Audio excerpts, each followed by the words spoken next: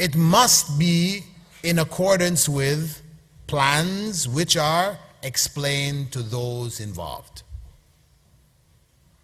Information has to be given. Otherwise, we say that person is foolish. We have a variety of different titles with God. And one of the basic characteristics of God is that He is all-wise. Al-Hakim. Ahkamul Hakimin. This is one of the basic characteristics. We prize and respect wisdom. Surely God is more wise than we are. This is common sense. So one who knows God knows automatically that God revealed His will to human beings in this world. The messages, revelation happened. It's real.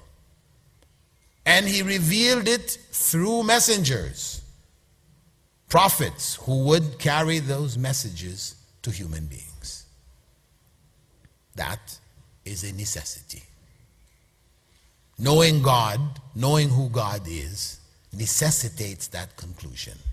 One who doesn't know God, who would assign to God idiocy, yes, they can say yes, God created the world, left it to run on its own.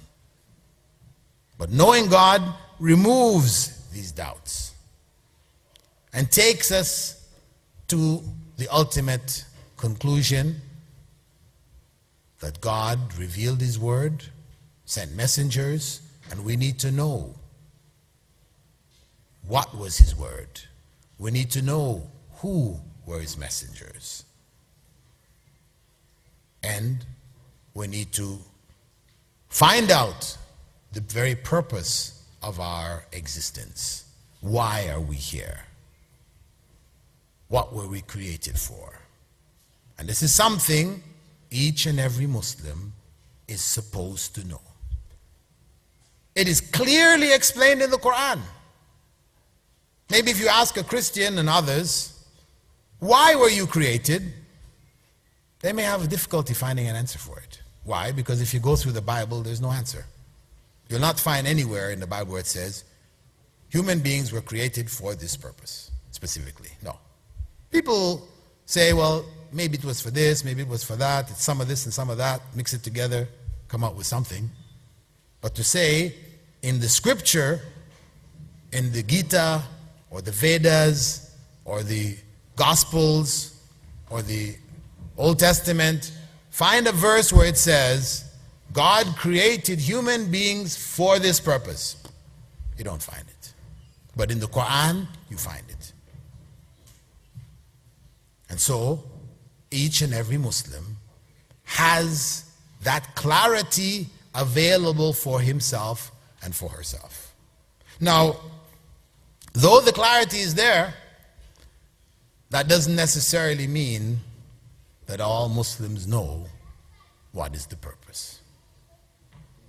In fact, on one occasion in Doha, Qatar, when a brother from India, Muslim, brought in a Hindu who he had been giving, some explanations about Islam too, and he wanted me to give him further clarity and explanation. He brought him into the office, we sat down, and I asked the Hindu young man, what is the purpose of your creation? And he said, I don't know, no idea. So I said, well, see, that's the difference between your religion and mine. In mine, it is absolutely clear. Every Muslim knows. I turned to the brother, right, brother? He was looking at me with this blank stare. I said, uh-oh. Uh-oh. Well, I won't get caught in that one again.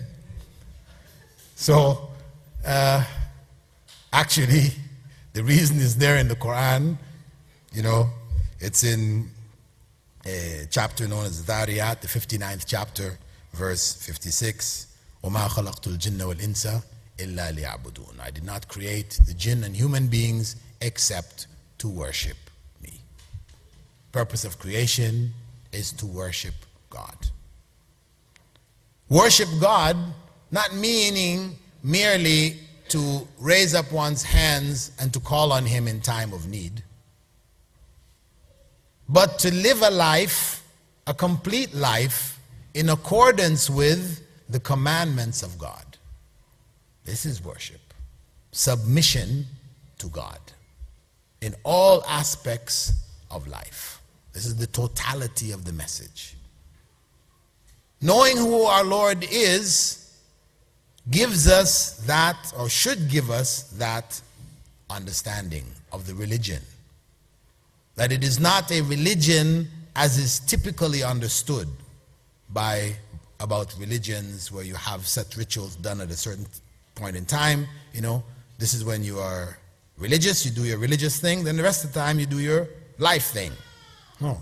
For a Muslim, religion covers all aspects of life. From the time you wake up in the morning till the time you go to sleep at night, it is the duty of every Muslim to know what God has commanded, what instructions God has given for himself or herself for every minute of every day. It doesn't mean we don't have the will and the ability to choose and decide to do things. Of course we do. But when we choose and decide to do things, we should do them in accordance with what God has taught us.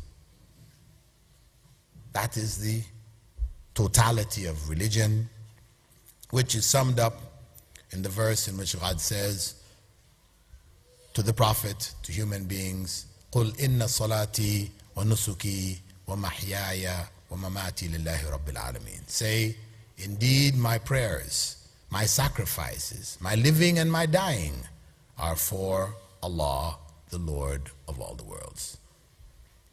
This is what we have been instructed. And this is the conclusion of knowing who is your Lord.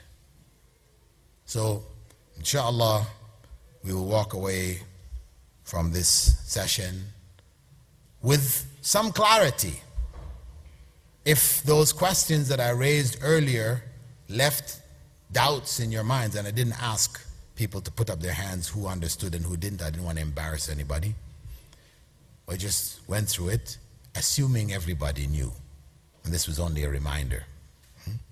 But those issues we should be clear about. If we have read the Quran and we continue to read the Quran, the clarity of this will be obvious to us.